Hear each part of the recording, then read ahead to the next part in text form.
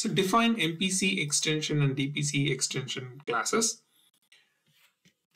So first, MPC and DPC are the base classes. Whenever we generate the OData service, it automatically created two different classes. One is MPC, another one is DPC. So there are classification on it. First is base classes. MPC and DPC are the base classes. Along with that, it creates MPC extension and DPC extension classes as well.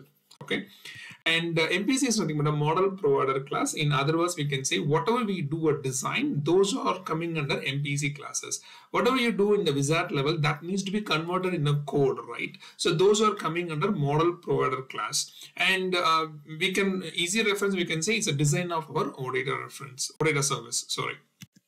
And DPC is nothing but a data provider class. It's nothing but it feeds the data to the UI. Okay, so data manipulations, all your data manipulations based on the business scenario is now happening in your DPC classes. You can see once you generate, you can go and see all the inherited, okay, not the redefined methods. All the inherited methods have its own kind of a code, but it's in a commanded way, right? So those are the place where you can start writing your own code.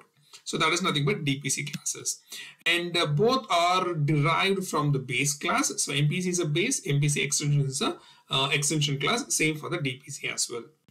So both MPC and DPC base class is getting refreshed or overwritten on every service regeneration process. Meaning, if you change something in your OData, if you regenerate it or generate, means activate your OData service, automatically these two classes are getting refreshed or overwritten. So that is why always people say don't write any custom things on your base class. So for that only we have a extension classes.